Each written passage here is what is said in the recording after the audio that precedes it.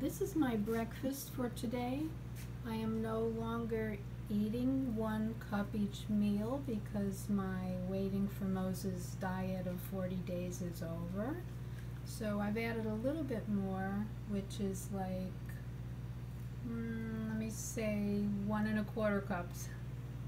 So this is pears with lime juice and some blueberries and tofu with soy sauce. Not really soy sauce, it's tamari. It's a soy sauce that's gluten-free, and it looks like a blueberry or a grape fell in the soy sauce. That should taste interesting. Anyway, I'm still losing weight slowly, safely, and I'm keeping in mind not to go below 113 because that would be underweight.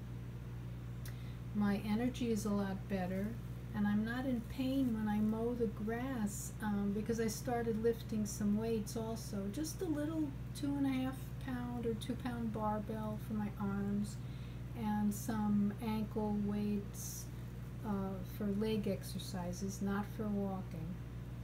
Anyway, it feels good to feel good and to make progress. And yes, I want more food after each meal. My mouth wants it. I know my body doesn't want it because I feel like a fullness and different sensations, in my gastrointestinal system. But I just tell myself each meal, well, you can eat again in 2 or 3 hours whenever you feel really, truly hungry.